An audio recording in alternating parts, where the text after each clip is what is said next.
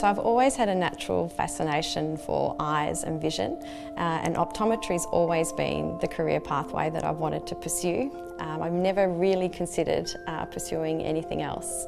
I was inspired to become a researcher as I'm passionate about learning, naturally curious, and have always loved the thought of being able to make a discovery that could really change people's lives.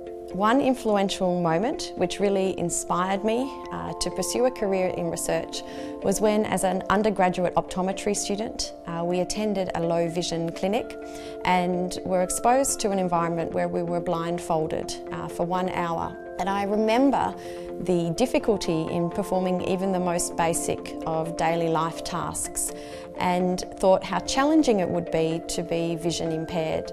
That experience led me to consider my options for a career in research, and in particular how I could be involved personally in improving scientific understanding into the causes of commonly blinding conditions. So upon completion of my doctorate, I undertook 5 years in full-time optometric practice. This was really important both to develop my expertise in ocular disease and also to gain first-hand experience and insight into some of the knowledge gaps that exist still in clinical practice.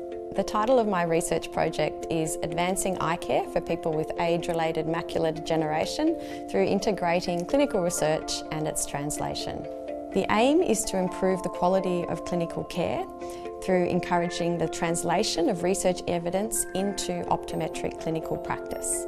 So this project will involve the development of a novel clinical care audit tool to allow practitioners to assess the quality of clinical care that they provide to their patients with age-related macular degeneration. In addition, we will implement a national education program to upskill practitioners about contemporary research evidence relating to both the diagnosis and the management of age-related macular degeneration. I feel passionate about this area of research because the work that we do can lead to immediate improvements in quality of clinical care.